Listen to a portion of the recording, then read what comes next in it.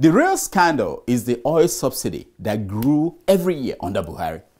Even though Buhari knew that oil marketers were robbing Nigerians, he allowed it to continue. Yes, these marketers collect from the NNPC thousands of barrels of Nigeria's sweet Brent crude oil, which is in high demand around the world. 16 of them we are getting 20,000 barrels of crude oil every day. They will take it abroad in what is called a direct sell and direct purchase and sell it. Right there, they make millions of dollars in profit every year just by selling it.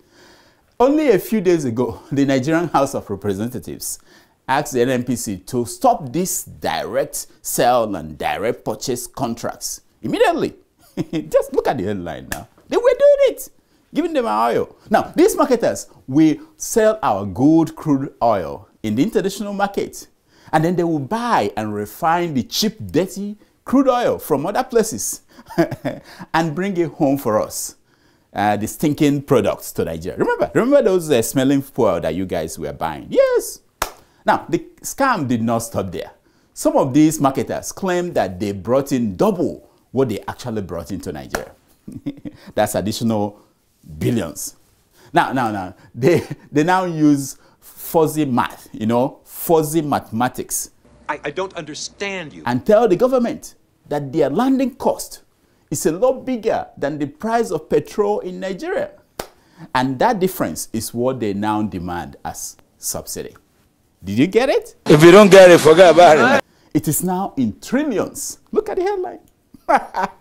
Now, the scam does not end there.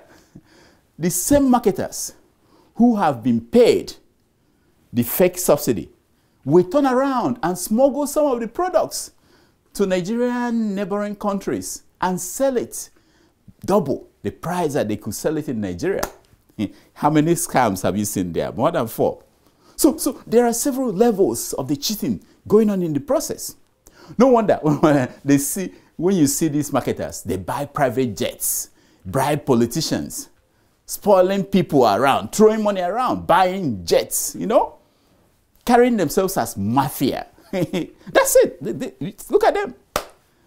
Yeah, they are the people the business tycoons.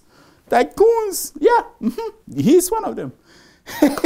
Check your brother, check your uncle. He's maybe one of them. I'm telling you. Bad sons.